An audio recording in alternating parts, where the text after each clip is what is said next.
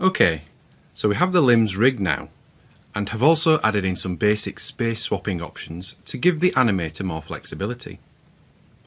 We do still have more work to do though on the limbs. If you remember, when we built the skeleton, we added a series of twist joints.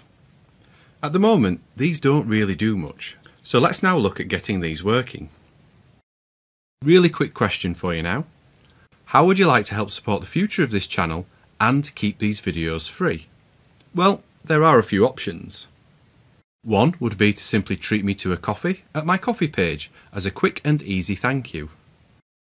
You could also grab something from the antCGi store or one of my other online stores like CubeBrush and Gumroad. This is where you will also find the course files that go with this course, so you can download them and follow along. However, for as little as 99p a month, you could join the antCGi club. There are a few ways you can join.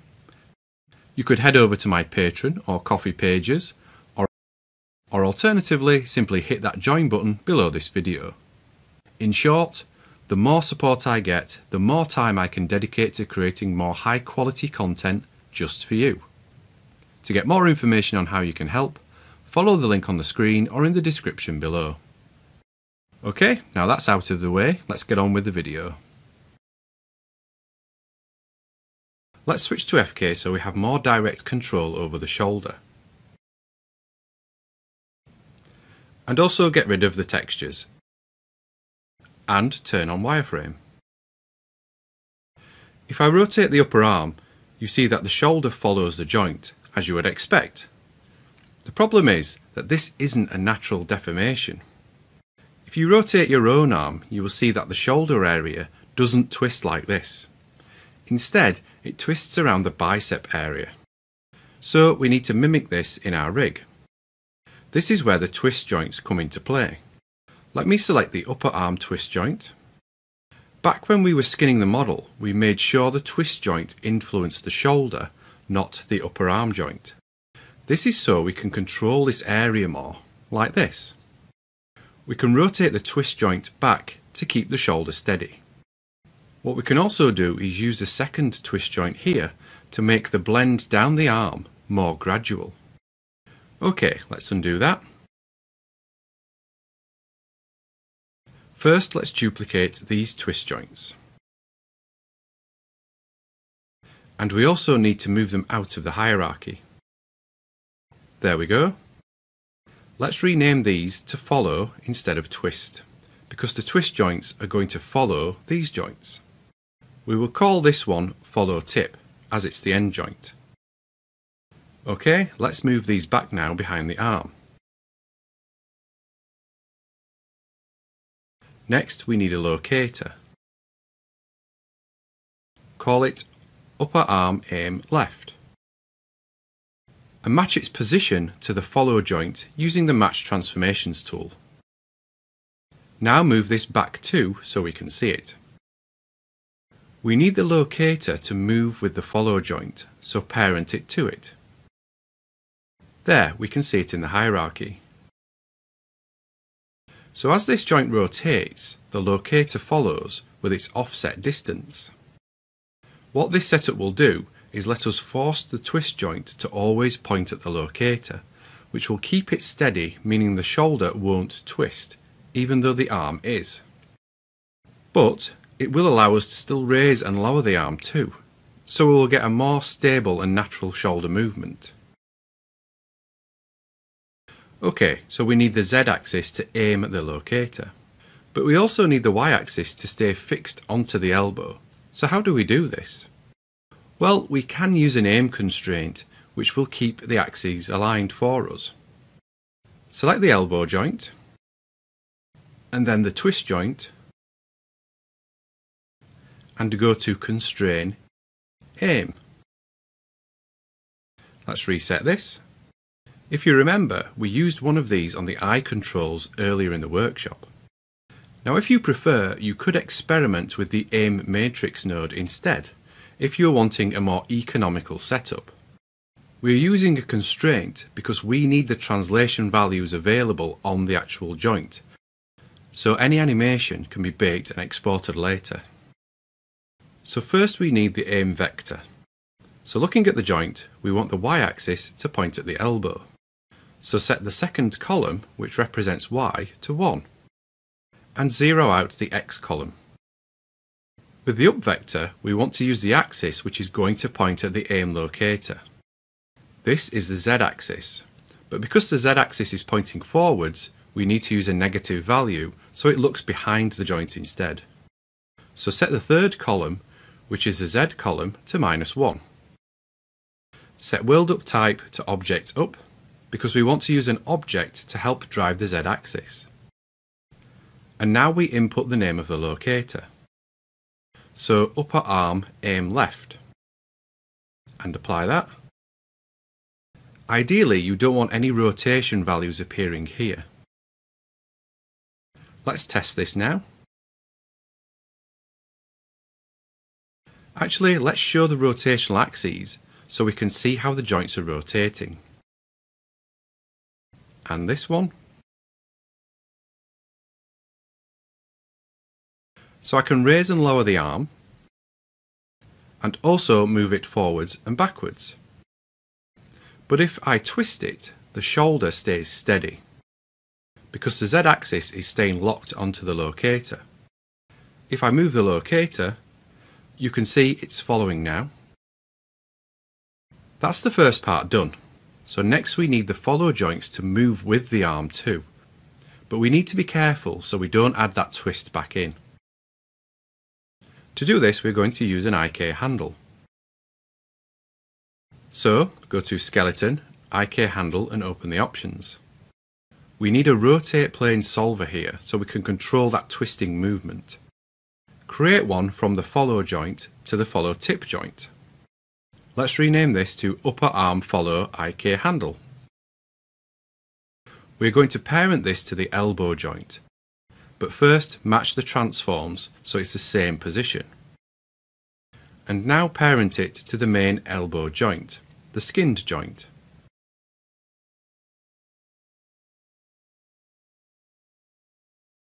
There we can see it in position. What this will do is make the IK follow the arm, which will then move the follow joints for us. So if I rotate the shoulder, the joints and the locator follow it. The same happens if I raise and lower the arm, so the locator is staying behind the arm. The problem is, the twist has come back again. We can fix that easily though with the IK handle. Let's find it. There it is. All you need to do is set the pole vector attributes to 0. Now we can move the arm and the locator follows. And if we twist it, the shoulder maintains its orientation. OK, now we need to update the second twist joint here. We want this to be rotated halfway between the upper arm joint and the elbow, so we get a more gradual blend. Open the node editor. Bring in the main upper arm joint, not the twist joint. And now bring in the second twist joint. Open these up.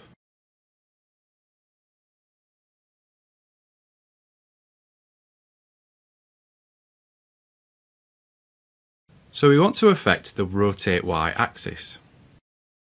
If we connect the rotate Y attribute on the upper arm directly to the rotate Y attribute on the twist joint,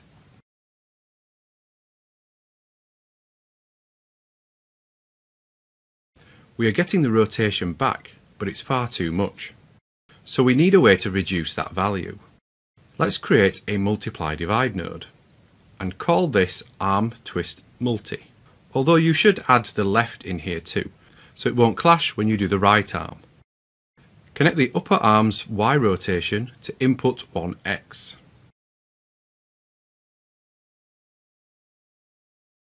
And then output x to the twist joint's rotate Y attribute. So, as we have seen before, we can use this to adjust the main rotation value. At the moment, input 1x is being multiplied by input 2x. So by 1, which means we will get the same value. If we change input 2x to 0.5, we will be getting half the value.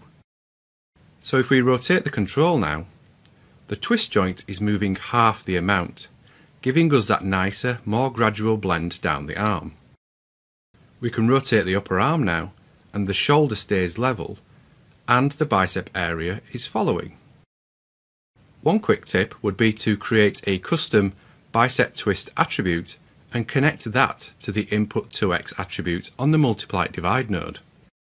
This will then give the animator complete control over how this area twists, so they can correct it if they need to on more extreme poses. Okay, let's reset this. All we need to do now is make the follow joint move with the torso. Otherwise the locator will be left behind and then the shoulder won't deform as expected. Let's move the torso. Okay, so we probably want it to follow the spine 3 joint here. This is the closest. We aren't going to parent the follow joints to it, as that would change the main skeletal structure, and they would ultimately end up being exported to the engine. So let's just constrain them, and we can just use a parent constraint with maintain offset enabled.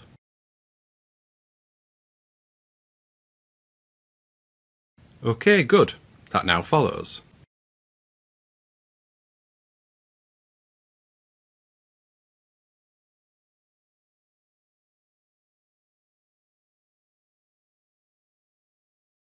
Now move the follow joints to the main arm group, under the rig systems group.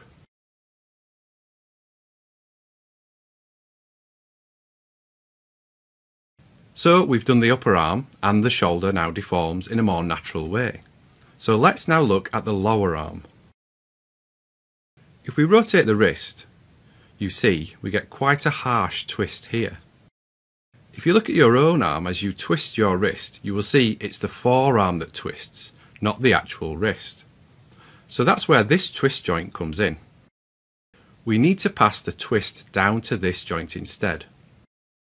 The other axes are fine, it's just the twist we need to correct. And we can use a similar setup to how we controlled the shoulder. Start by creating a new locator.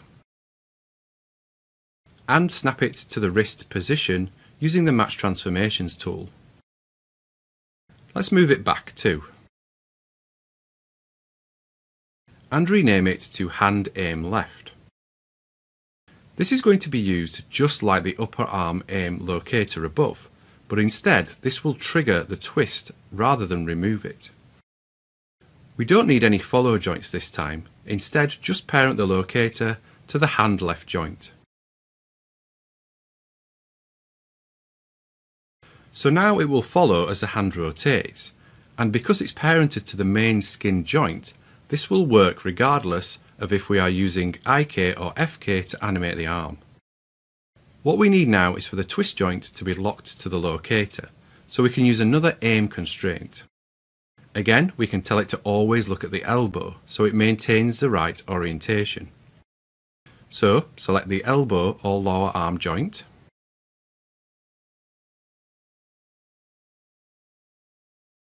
and now we need the hand twist joint, here.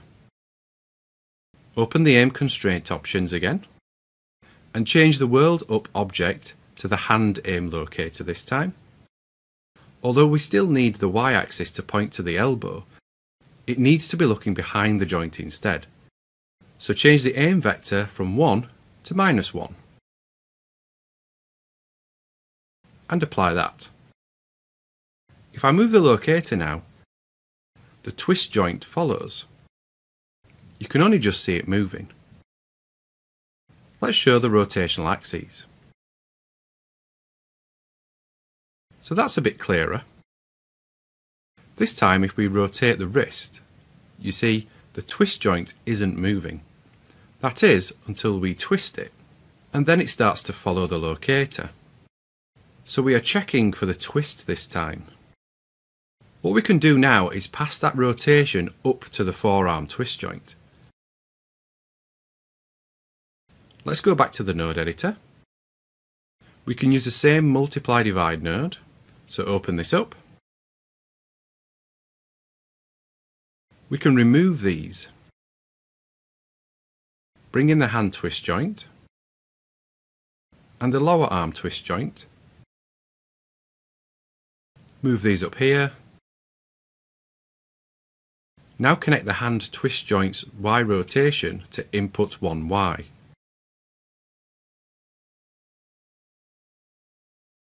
And then output Y to the lower arm twist joint's rotate Y attribute.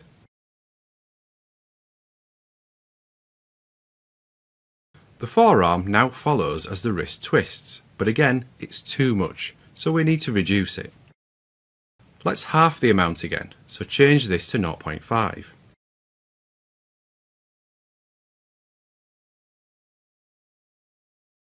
So the lower arm now has a nice gradual twist. The beauty of this setup is we can position the hand anywhere we like and the lower arm follows.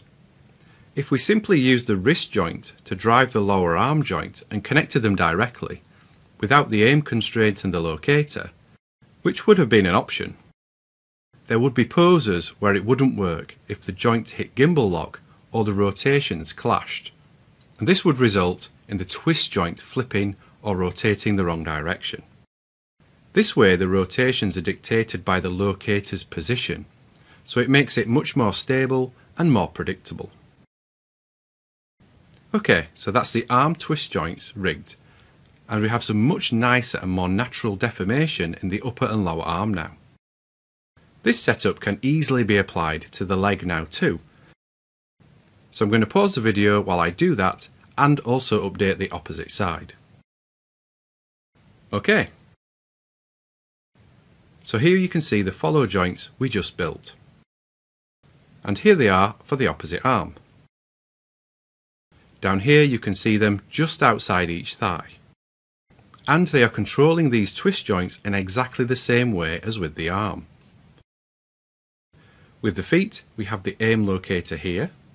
What you need to remember with the feet though is the orientation is slightly different. We kept them in world space, so when creating the aim constraint here, make sure maintain offset is enabled, or the foot will move to point towards the calf joint. So we can pose the arm in IK like this, and the twist joints automatically adjust to the pose. Again, at this stage we can see the skin weights need another pass. Now we are getting a clearer picture of how the model needs to deform. Let's switch the legs to FK.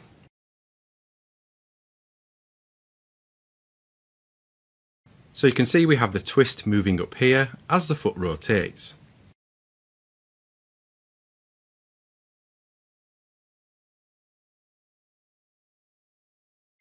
The same with the thigh. The rotation is being passed to the twist joint here. With the leg follow joints, these simply follow the cog joint. Just like with our arm follow joints, they followed the upper spine joint or the spine 3 joint.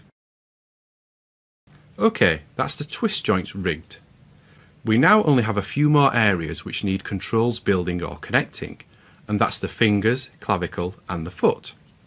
So let's focus on the foot next, as that's a much more complicated setup. Okay, that's another video over. Thanks for watching right to the end, and make sure you also check out some of the other free videos and courses that I have available. You can find links to all these on the screen now and in the description below. Remember, to help support future content and keep these videos free, visit the antCGi store or join the antCGi club. Alternatively, if you would just like to show your appreciation for these videos, why not treat me to a coffee at my coffee page? Again, the link is on the screen now and in the description below. Thanks again for watching. This is antCGi signing off, and I will see you on the next one.